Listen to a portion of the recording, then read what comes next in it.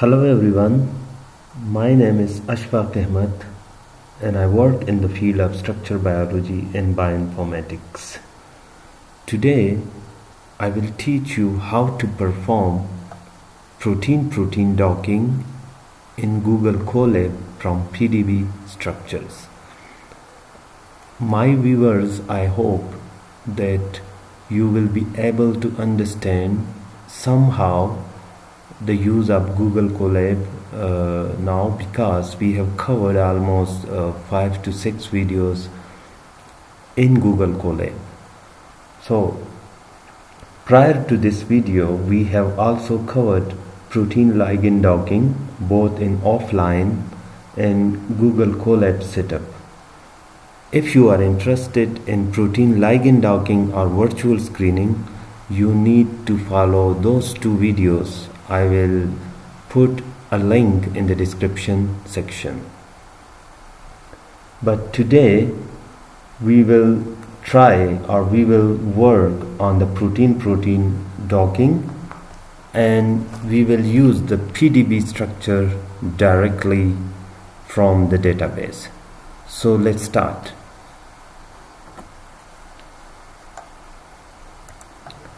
So first of all, you have to open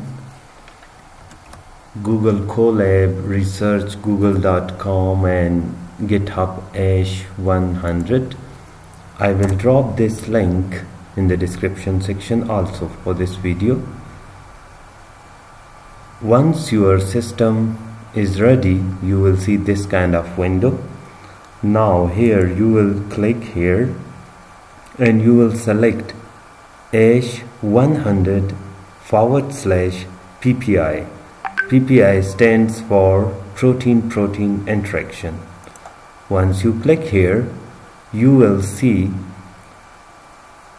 from PDB _protein docking with MEGADOCK. MEGADOCK is actually the name of a program we will use today. The exact version we will use is MEGADOCK 4.0. Now click here.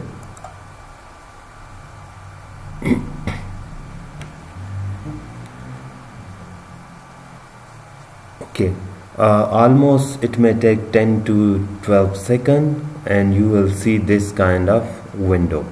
Now this time you don't need to directly click here. Before I thought you like to click here connect, but now today I will teach you some extra stuff.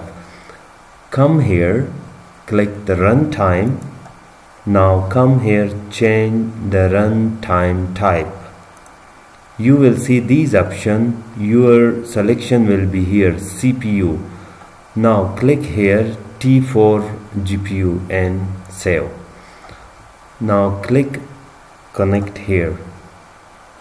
For this tutorial we will use GPUs because MEGADOCK is using NVIDIA GPUs for parallel programming, and it will reduce your time much more effectively.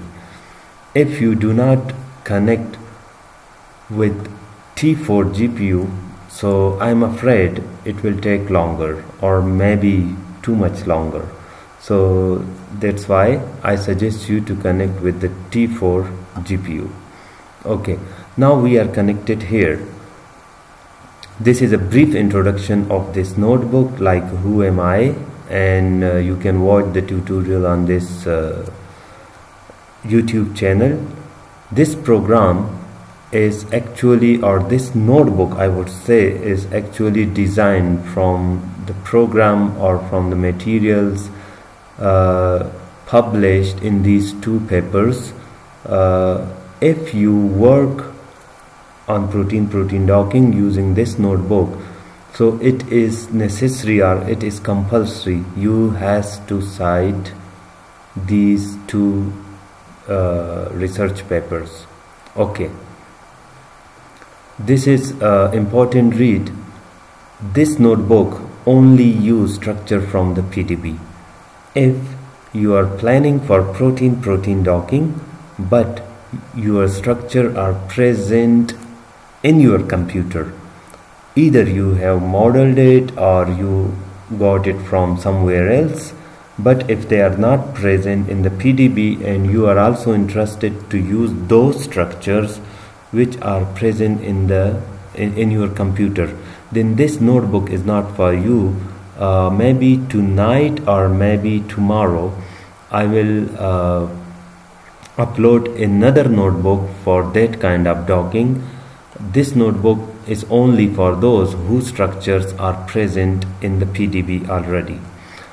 So in this tutorial I will use two structures from the PDB. One is the DIVL, which is a bacterial histidine kinase, and another one is DIVK, which is a bacterial response regulator, and they both are cognate partners. They interact with each other.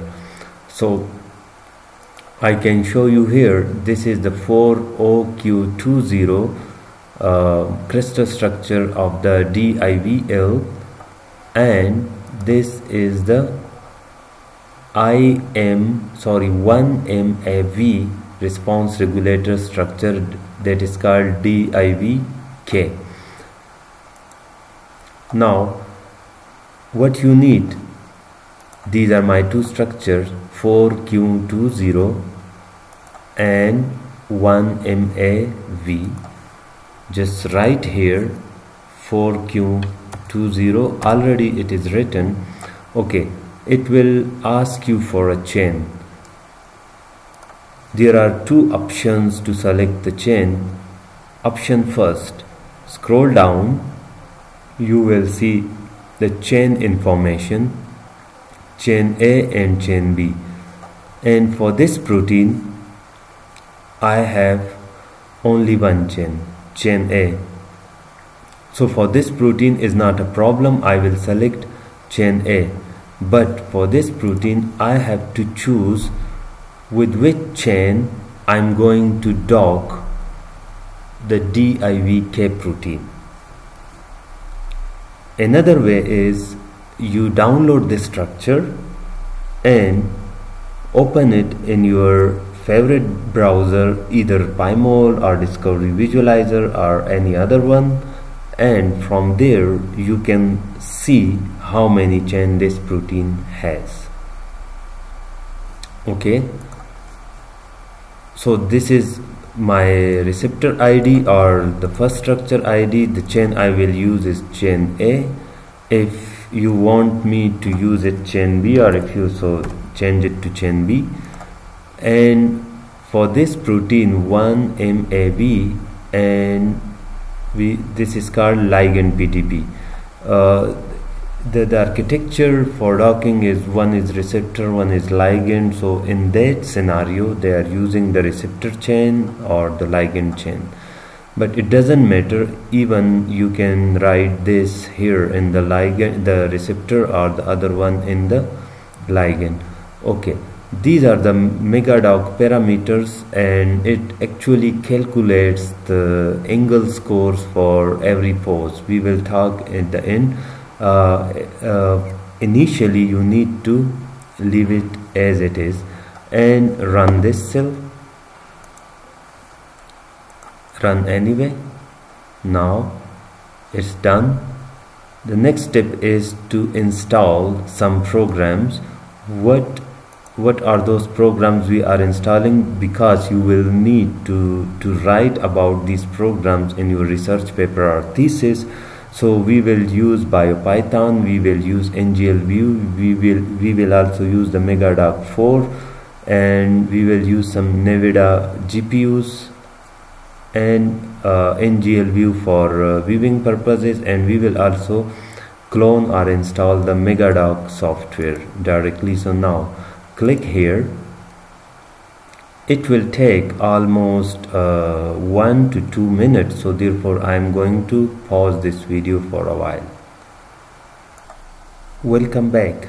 It took 1 minute and 11 seconds with me, so that's okay. Now the next step is we will download those structures mentioned here. So click here The structures will be downloaded here in the MEGADOCK folder. I will show you later. Okay, you can cross these warnings. Now these are some parameter setting for docking, so just click it. If you want to know much more about it, read those 2 papers I mentioned above. Simply now I will run the MEGADOCK software. You can see these are all the information like CUDA is using and how many decoys or output it will check. These informations were already selected above. Now the docking is done and it took 11 seconds because we were using it on GPUs. If you did not connect with T4, then in your case it may took a bit longer. Run this. These are some essential imports for the NGL view. Now we will prepare the first pose and we will try to see it on the in the NGL view. If you want to change the name of the pose, I will change it. Let's say okay, complex one is okay, doesn't matter. So run it and wait for some time. You will see your docking structure here. So the red one is the chain B I selected, and the blue one is actually the ligand protein we selected, the response regulator. If you want to cancel, you can, otherwise leave it as it is. Now this window will show you the top 5 poses achieved in this docking.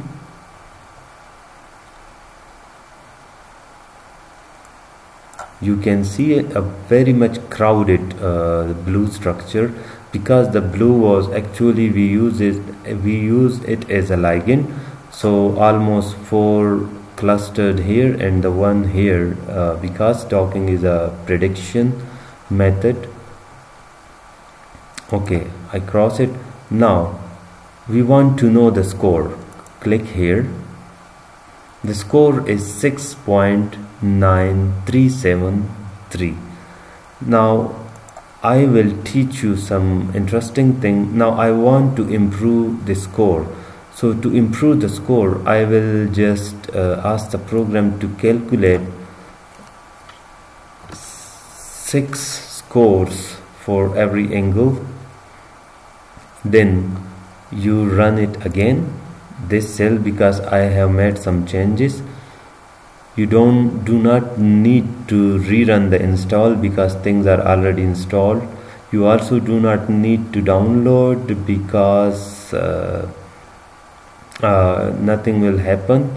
And for MEGADOCK parameter, you can run it again and run the MEGADOCK again, and here you can see now it is 6 set number of scores per one angle. So 6. I hope it will improve our docking score a bit, but that's what I hope.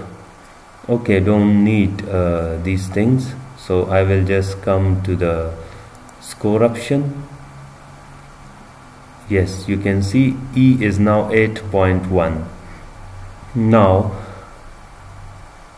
you also need to understand or the interpretation of this docking score. If in your case the score is below 8, so it means the interaction is negative and the precision accuracy is 10%. If the score is greater than 8, it means the interaction is positive and the precision accuracy is almost 10%. If the score is greater than 10, it means the PPI is again positive with accuracy of 50%. But if the score is greater than 12, it's an ideal scenario. In that case, it means your precision is almost 80%. So here is the picture for this protein pairs. If they lie here, with 12 and above score, it will be with 80% precision. If they lies here in 10 and in this green region 10 to 12, it will be 50%. If they lies here, it will be 10% precision, although it will be positive. But if they lies below it, then it means it's a negative binding. Either they are not binding, but if you are thinking that actually they are binding, then it means the MEGADOCK may not be able to solve, the algorithm used in MEGADOCK may not be able to solve your question. Okay, now your docking is finished. What is next? How to achieve your files? You need to note down the scores from here. Now click here, click MEGADOCK, and if you want to have those PDB used for docking, you can have, this is chain A, this is the chain B we use, this is some license file, etc, etc, about the readme file. Okay, this is actually the complex PDB which was generated, and I'm going to download it. Okay, I'm not going to download the other 5. So this complex is okay, which is stored here in complex 1, and that is 2. By default my computer is opening it in Discovery Visualizer, so that is fine. Otherwise I'm fond of Pymol, and here it is. So to generate a very beautiful pictures or the interaction figures, you will need to use Pymol. I will also try to make another video to generate for how you can visualize or generate for protein-protein interaction, and that is very much interesting video. Before we have covered, but that was for protein and ligands. This time it will be for protein-protein. Okay, so our next video will be for those who want to upload their own structures from their local computer, because in this video we have used the structures from PDB. So stay tuned to the channel and subscribe this channel if you like my works, and I will try my best to bring the real questions and the real tutorial in the most simplest way I can. So stay happy, stay blessed. Bye bye.